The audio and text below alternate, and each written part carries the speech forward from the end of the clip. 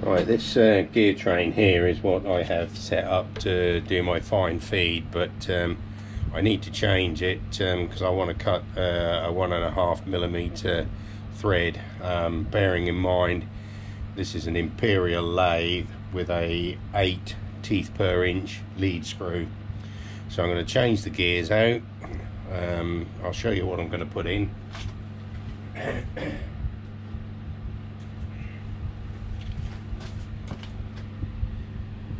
That's what I'm going to put in: a 21, a 50, 45, 35 and a 40 on the lead screw, and we'll spin that up and see what it looks like. Right, that's one. There. That's all. Right here. From single.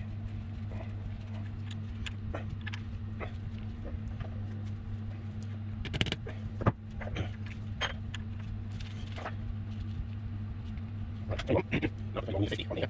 Let's get there. 45, 50, 50.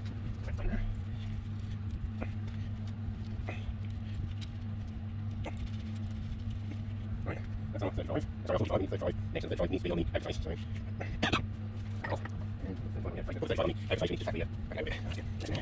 Good change gearbox, always 5, but still have changed something in the gear train. Stuff make it on the Imperial Lathe, in the gearbox. But anyway, that's what we're doing. Right, so let's go on there, 30. Look at that. It's 40. 35, but I'm not 30. 35 on 30. 35 goes on there. Actually, next to the building. And not down.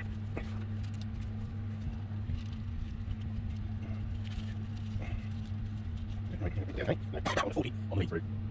Sorry, 40 on the lead through. Just make sure it's 35 on the not very nice, so it's okay. It's right there.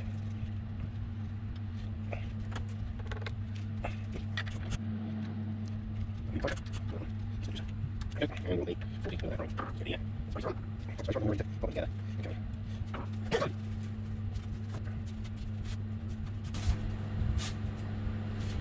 Right, let's get these meshed up then. So that's got a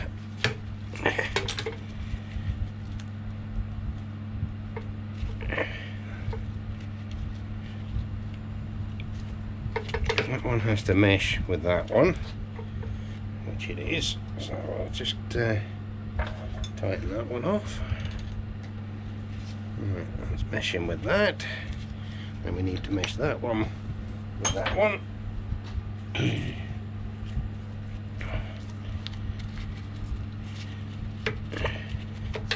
That one with that one.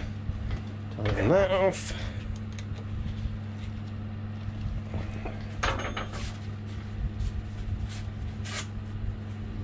We need to mesh that one with that. That's it. And we'll tighten that off.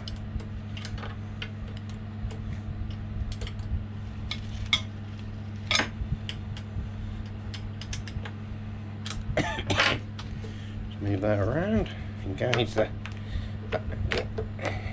gear.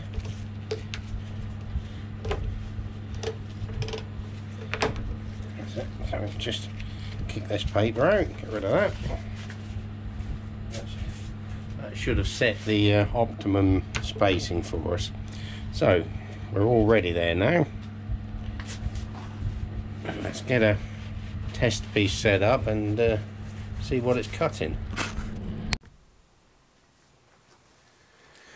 Right, what we're going to do first is just face that off and put a relief groove in.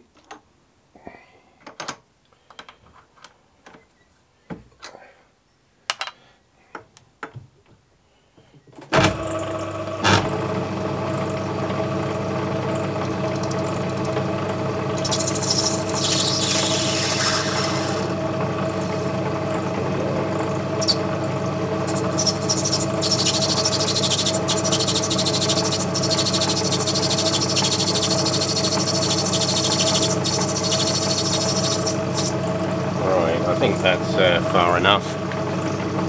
Right, probably not going to be able to see this, but for a 1.5 thread, it's 0.92 of a millimetre, which is 36 thou. So I'm going to make a relief cut of about 40 thou here.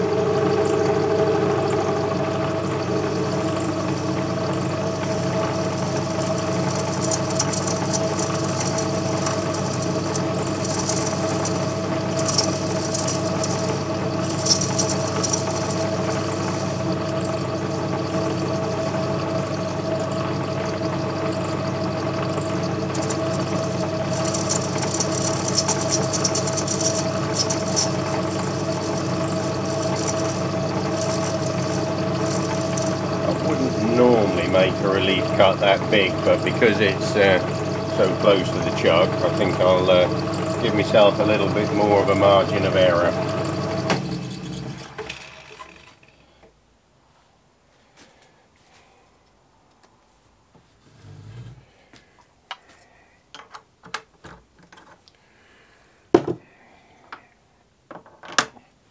Right, now how I'm going to set the compound up is, let's just blue that up.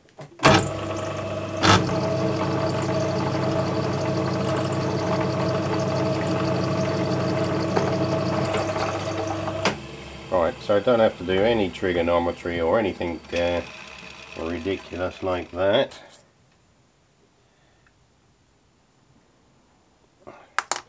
Just going to set that up. I'm just going to take just a tiny little scratch, a little dust pass.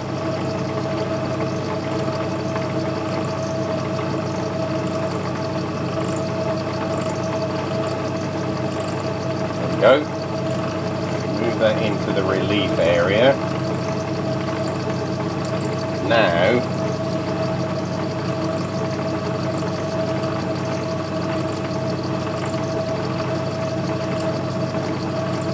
going to zero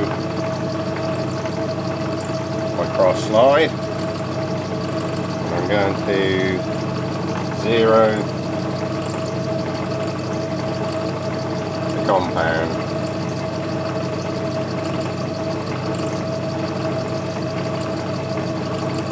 Back that out again because I made a lash up of that. Right, get a little touch on there again.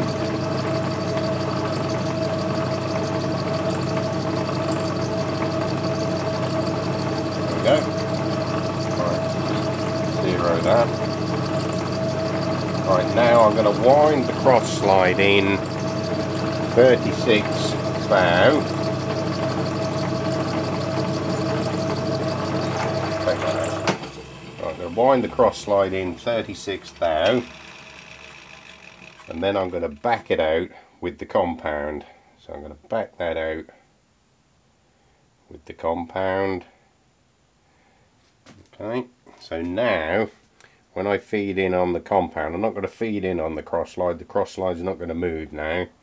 I'm going to feed in on the compound, and when I get to the zero that I set on the compound, I'll know I've got the correct depth without doing any maths or anything. Okay, so let's just get this underway. Let's get the back gear in. So we can slow it down a bit. Everything's set up. Good. Get it out. Engage the half nut. That's going to stay in now, the half nut. That's never going to move. Well, let's just get a scratch pass on that so we know where we need to be.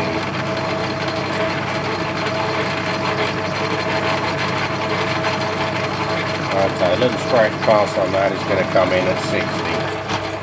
Okay, so let's get that out. Let's engage the half nut, and we can go 65 on our first pass. Okay. So that's actually coming in at 36.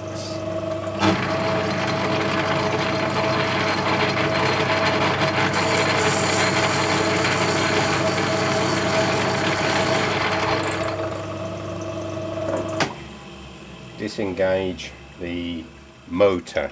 Don't try and do it by using the tumbler gears to reverse it, because you're changing the gears. Although the tumbler gears and everything's all the same ratio, you might engage on a different cog, a different position on the cog, on the spindle or whatever, and that's going to mess your ratio up. So once you've got all of that set, you've got to leave it there. You can't do it like that. You've got to do it on the motor. Normally for a small thread like this, I do it on the handle. I turn the motor off because it'll be quicker, but for this demonstration I'm going to do it on the motor and hope I don't crash into the chuck. Right, let's back it out.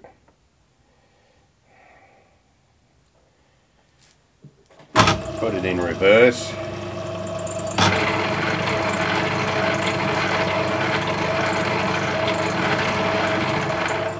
There we go. Right into the right. Forward. Right out. Right. Reverse. Right. And now to center right. That's it. Still 25 to go. Back out.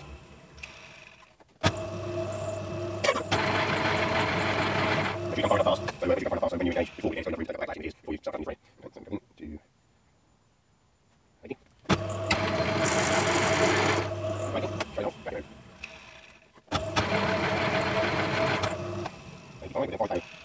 Now, according to this chart, I don't know if that'll be in focus there, it should be somewhere near.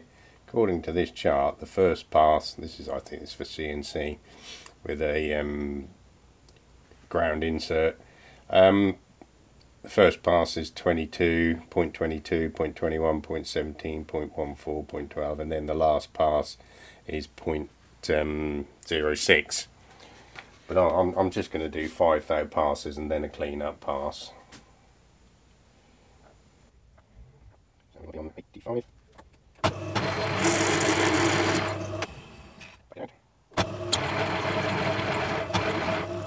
And we'll be on 90. Another 5 thou passes. Back out. Right, got 10 thou to go now. You see we're getting the amount of blue stuff on the frame.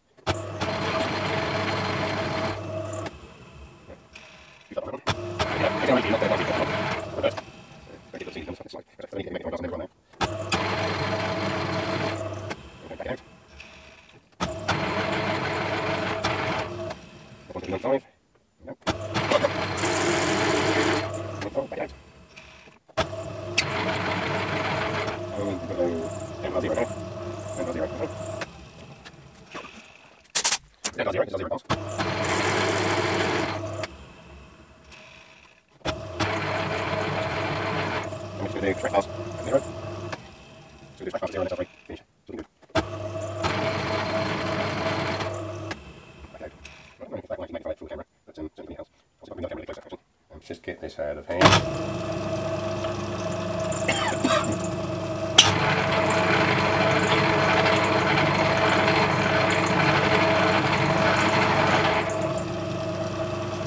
Right.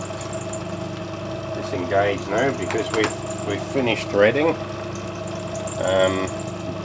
If it was a thread for real, I would be measuring it first before I disengage the half nut. But as it's not, it doesn't matter. We're just going to try and knock out a little chamfer just on this edge. Oh, hang on. No, not that way. Not that way. We need to go and hit it forward to knock out a little chamfer, don't we?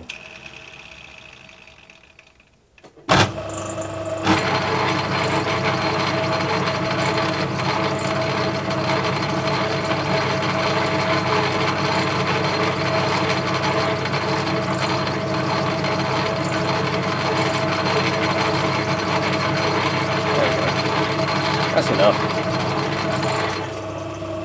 Right, let's turn that off. Let's see if we can get the camera in a bit closer. Right, that's that set. So you're in a little bit closer now, so you should be able to see just a little bit of blue left on the tops of the threads. Well, this thread at 1.5 millimeters, it's got a little flat on it, the same as down in the thread at the minimum diameter will have a flat on it from the flat on the cutter, because the cutter will have a flat on it. So it's important when you start this operation you've got the correct flat on the cutter, otherwise your measurement is going to be completely screwed. If you've got a completely sharp cutter, then when you put your wires in here to measure it, the thread is going to actually be deeper than it's going to be shallower than you really want it to. And if your flat is too wide, your thread's going to be deeper, so your wires are going to sit in more and it's going to measure completely wrong. So it's very important that if you're doing a thread like this, that your cutter is exactly the right size and your measurements are correct. Now, I'm confident that without measuring that, because I've done it to specification rather than doing it to fit, I'm confident that if I sent that thread halfway around the world, it would fit what it's meant to fit, because usually if you're making a thread like this, you don't always have the nut or whatever it's going into, the socket or whatever, to try the thread in. So you have to make it to specification and just hope at the other end that the nut or the socket or whatever was made to specification as well, and then it all goes together. So that's single point thread cutting, 2 depth on the cross slot on the compound without doing any trigonometry, not using the cross slide. Obviously the compound is set at 29 degrees or 29.5, whatever you set yours to, but no more than 30 anyway. For a 60-degree thread, that is, obviously, which is what this is. So I hope you enjoyed that. Be interested in your comments on it. I know there's more than one way to cut a thread. In fact, there's loads of different techniques of cutting threads. I would actually prefer to cut threads backwards, but on this particular lathe, this chuck is actually a screw-on chuck, so I can't cut threads backwards and upside down coming away from the chuck. I can cut them coming away from the chuck, but I can't cut them upside down because, well, you probably get away with it on a light thread, but on a deeper thread where there's any stress on the tool, the likelihood is the chuck is it's not gonna come off and go in your face or anything ridiculous like that. But if it starts to unwind, then it's gonna throw your thread out and it's gonna ruin it anyway. So you know, don't do it. But it's up to you. It's not for me to tell you don't do it. So anyway, I hope you enjoyed that video, and there's your thread. Thanks for watching. Click and subscribe, like if you liked it. Don't like if you didn't like it, I don't mind. But anyway, I'll see you on the next one.